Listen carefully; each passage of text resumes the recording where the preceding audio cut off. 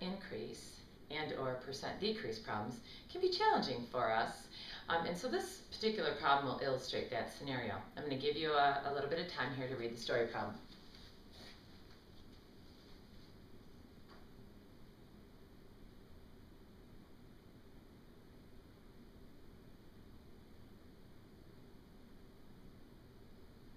You know, in all story problems, you should read a problem once, twice, 3 times to kind of get a feel for what you're given here.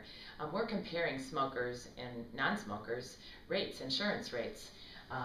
We see that if somebody does not smoke, that their premium would be $485. But for somebody who does smoke, their insurance premium would be $1,494.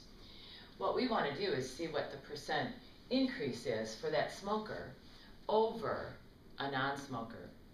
And so whether it's an increase or a decrease problem, you're always going to find the difference between the two scenarios. We are going to increase the cost for a smoker. It's going to go up actually a little bit more than $1,000. And then we want to compare it to the base amount. So we're comparing the smoker to the non-smoker. So when I ask you to find the difference, would you take and subtract the rate for a smoker versus a non-smoker? I'm going to write that like this.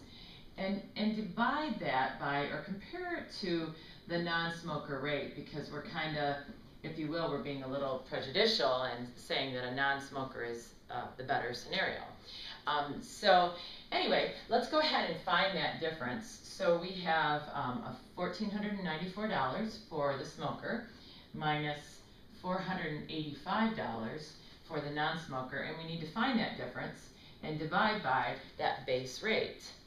Well, that difference is $1,009. And so if you would get your calculator out now and take $1,009 and divide that by 485, this is a circumstance where the percentage is going to turn out to be greater than 100%. That increase is significant. That is really a difference, quite a large difference.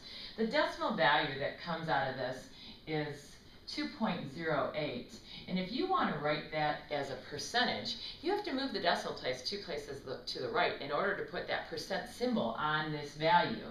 So again, I get to see that the increase for a smoker is 208% over a non-smoker. Quite significant. A lot of problems in our world like this that deal with percent increases and percent decreases.